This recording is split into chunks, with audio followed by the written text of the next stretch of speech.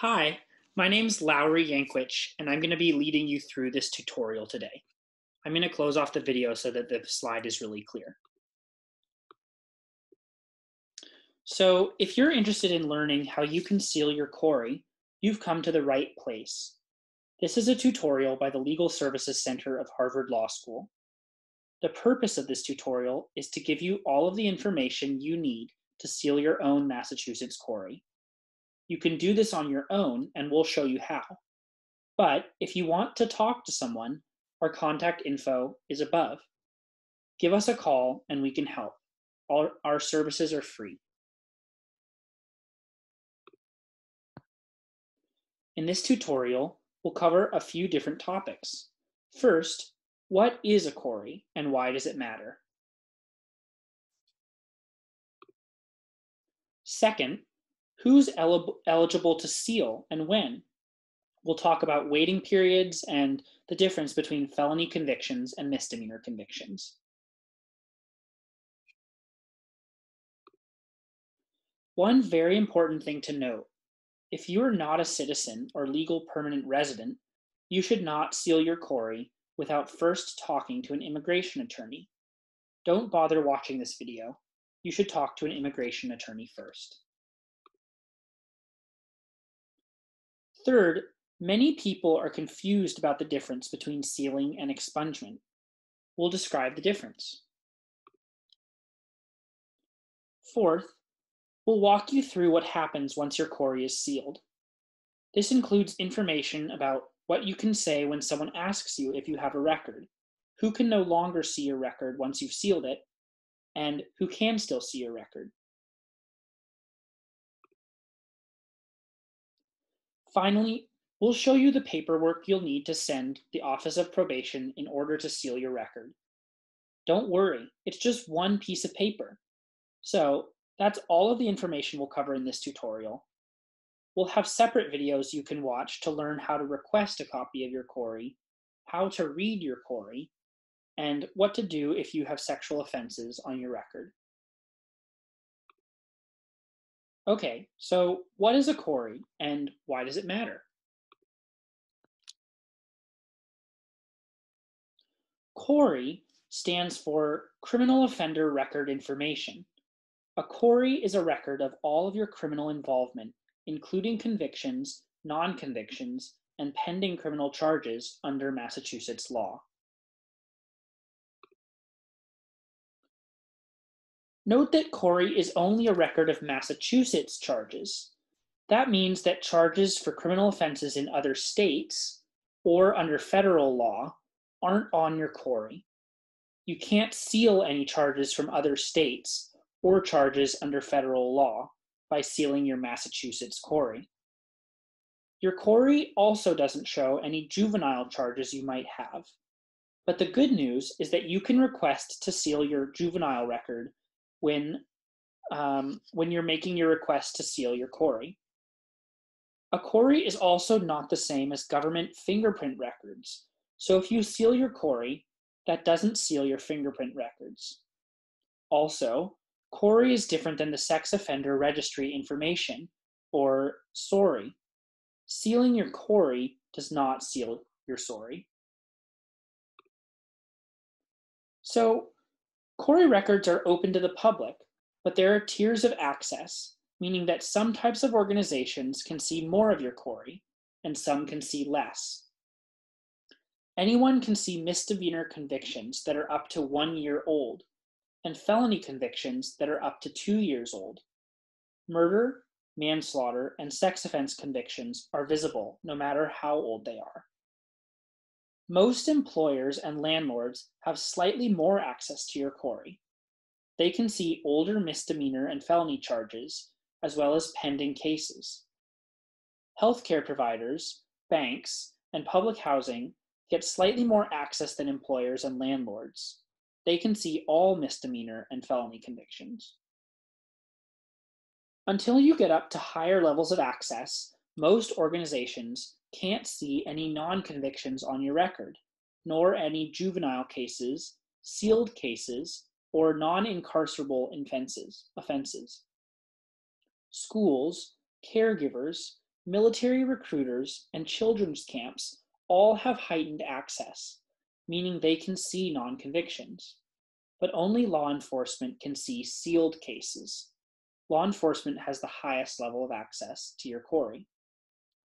So here's the bottom line. Many organizations, including landlords, employers, schools, and banks, have some access to your CORI. By sealing your CORI, you can protect your information so that these organizations no longer see your record.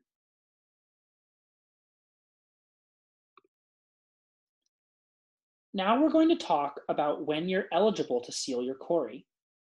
For this part of the video, you may want to have your CORI on hand. If you don't have your CORI available, check out our video, How to Request Your CORI. If you need some guidance on how to read your CORI, we have another video for that too.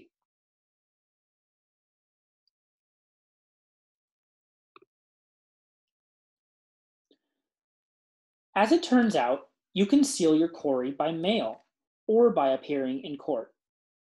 We'll talk briefly about sealing in court later. For now, we'll focus on sealing by mail.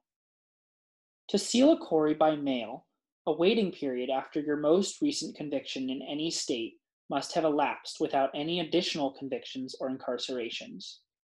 For convictions, the waiting period begins after you were found guilty or after any jail or prison time, whichever date is later. We'll give you an example in a second. For misdemeanors, the waiting period is 3 years. For felonies, it's longer, 7 years. Sex offenses leading to classification as a level 1 sex offender can only be sealed after 15 years. There are also waiting periods for sealing non-convictions by mail. The waiting period for misdemeanor non-convictions is 3 years, and the waiting period for felony non-convictions is 7 years. If you have a non-conviction with a waiting period that is less than the 3-year misdemeanor waiting period, or the 7-year felony waiting period, you may still be able to seal this charge.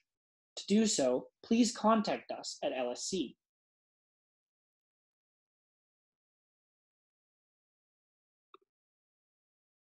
Some offenses just can't be sealed. Sex convictions leading to level 2 or 3 sex offender classifications can't be sealed, and neither can firearms convictions. Crimes against public justice, things like perjury, witness intimidation, or ethical offenses, can't be sealed. And of course, open cases can't be sealed either. At the end of the video, we'll talk through several examples of how the waiting periods work. For now, though, we'll continue on.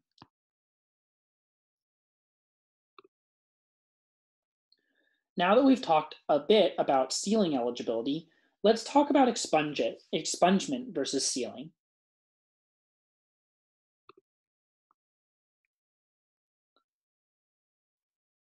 Sealing and expungement. What's the difference?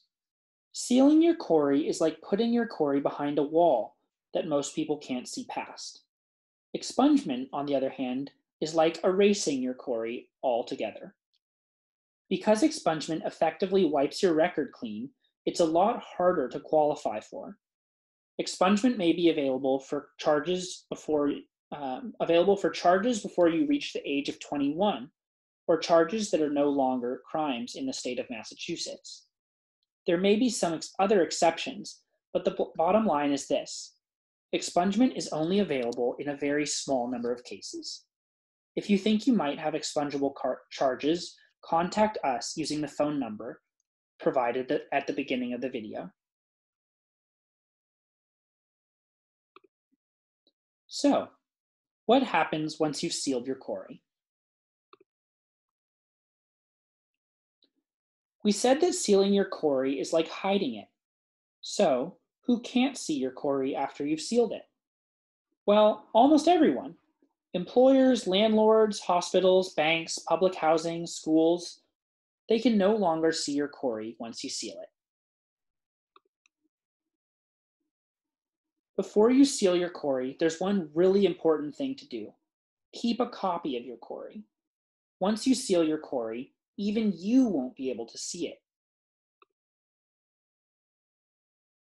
The only people who can still see your CORI after you seal it are members of law enforcement, including police officers, judges, and probation officers. After you seal your CORI, you no longer have to say you have a criminal record when asked. If your entire record has been sealed, you can say that you have no record when applying for such things as jobs or licenses.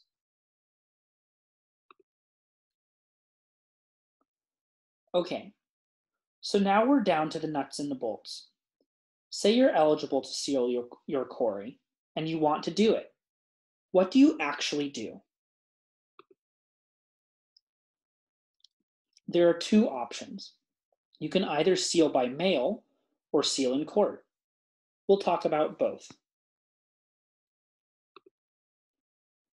If you're eligible, sealing by mail is the easiest way to seal your CORI. All you need to do is fill out a form called a petition to seal.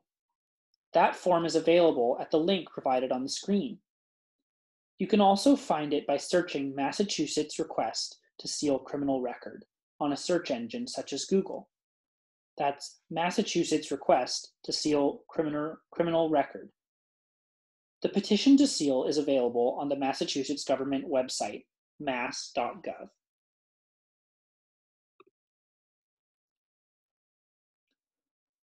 We'll now walk you through the petition to seal form. The petition to seal form is a single sheet of paper.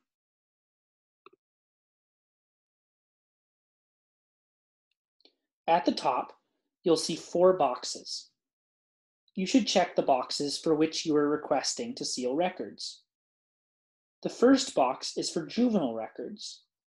The second box is for misdemeanor records. The third box is for felonies. And the fourth box is for offenses that are no longer crimes. We generally recommend that clients check all 4 boxes.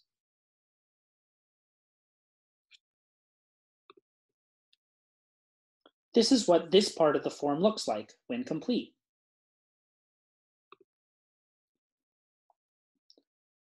The middle of the petition to seal asks for some basic biographical information: your name, date of birth, mailing address, and social security number. Fill this out as best you can.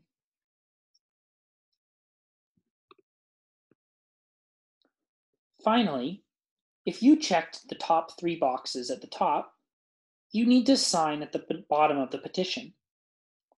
This bottom portion of the petition asks you to confirm that, to the best of your knowledge, you meet the requirements for sealing your CORI.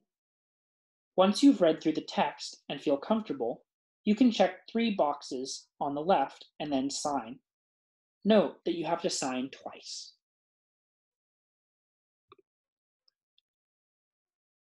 This is what the final part of the form looks like when complete.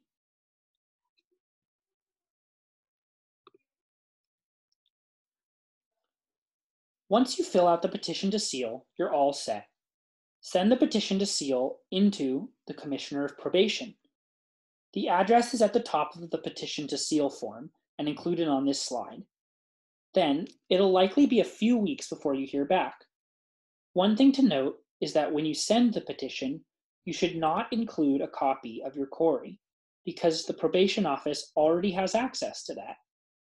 Keep a copy of your CORI for yourself, because once it's sealed, you won't be able to see what used to be on it. If you hear back and your petition is denied, it could be that you were not eligible to seal by mail. Then might be a good time to call us so we can help you.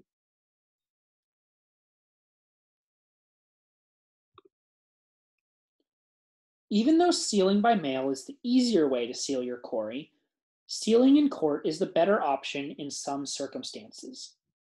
If you have recent non-convictions, you can seal those in court before their waiting period has elapsed. You can't seal non-convictions by mail until all waiting periods for charges in the record have elapsed, so going to court may be the quickest option. That said, cases differ, so if you're considering petitioning to seal your record in court, call us first. We would love to help you.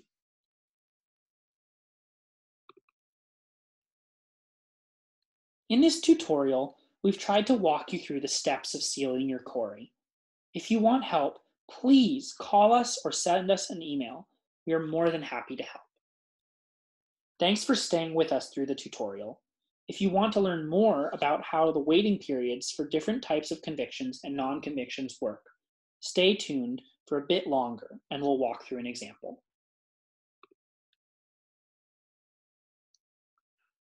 In this last section, we're going to walk through an example of a fictional character's CORI. Figuring out your CORI will be the hardest part of this process. We're going to use a simplified example, understanding that many people's CORIs will look more complicated. We're available by phone or email to help you understand your own CORI. Let's use a fictional character named Billy Bob as an example. Billy Bob has a few charges on his CORI: a felony conviction for which he was released on June 2013, a misdemeanor conviction for which he was released in July 2018, and a felony non-conviction with a disposition date in May 2019. In case you're wondering why I'm using these particular dates, the reason is that for convictions, the waiting period starts when you are found guilty or released from jail or prison, whichever is later. For non-convictions, the waiting period starts on the disposition date. Start by figuring out the waiting period for each charge.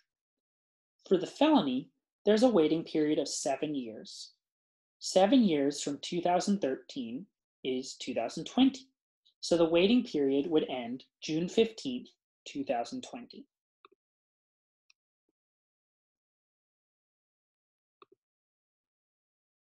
For the misdemeanor, the waiting period is 3 years. 3 years from 2018 is 2021, so the waiting period ends in July 2021.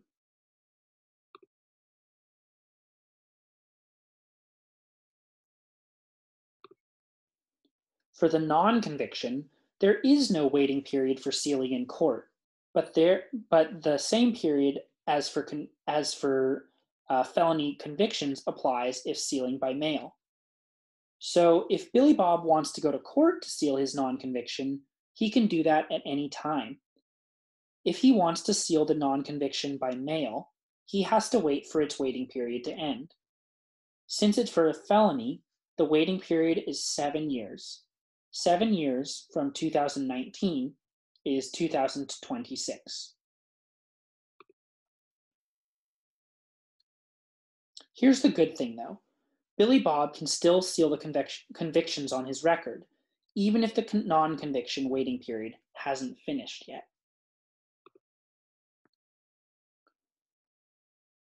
So in order to seal, Billy Bob has to wait until the last waiting period for a conviction has elapsed. In this case, that means waiting for the misdemeanor waiting period to elapse, July 1st, 2021. After July 1st, 2021, Billy Bob is eligible to seal his CORI. If Billy Bob seals after July 2021, he'll be able to seal his misdemeanor and felony convictions. The non-conviction won't be sealed yet because its waiting period is still running. Billy Bob could go to court to get it sealed early, or wait for the waiting period to finish, and then send in another petition to seal by mail.